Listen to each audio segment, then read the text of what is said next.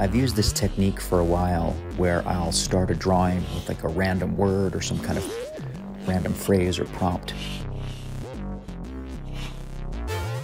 And then instead of drawing literally what the prompt is, I'll make shapes out of the letter forms, connect lines and start to draw something a little silly or a little abstract.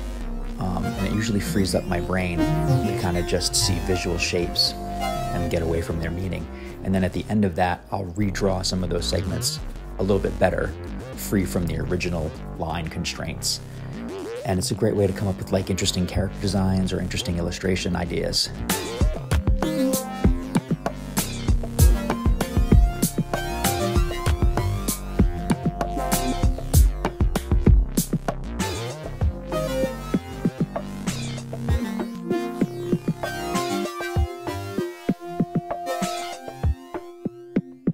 I like this little guy.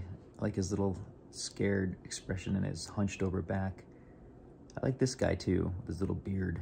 Not really sure what's going on here, almost like a turkey beak nose kind of thing. So I redrew him, changed up where that ring is. And maybe it's a bump. I don't know, I don't like that. And this guy, played around with his hair and his collar idea a little bit more. It seems like I moved away from this head shape that I liked in this one, which was this short, sort of, based on the D, so it has like a nice slope down there.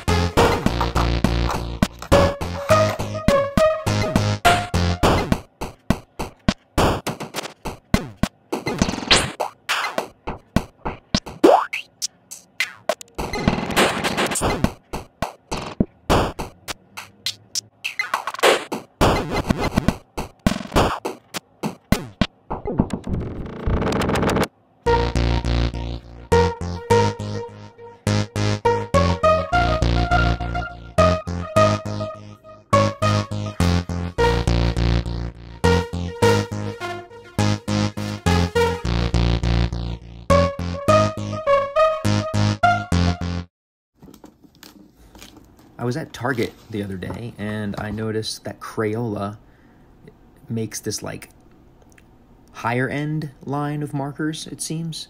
So I decided to try them out and see if they were like, professional quality. Of course they're not. Once you start using them, I mean, they're nicer than normal Crayolas, but they don't feel as good as like Tombow or, or any other professional art marker. But they're cheap. I think this whole box was like $10.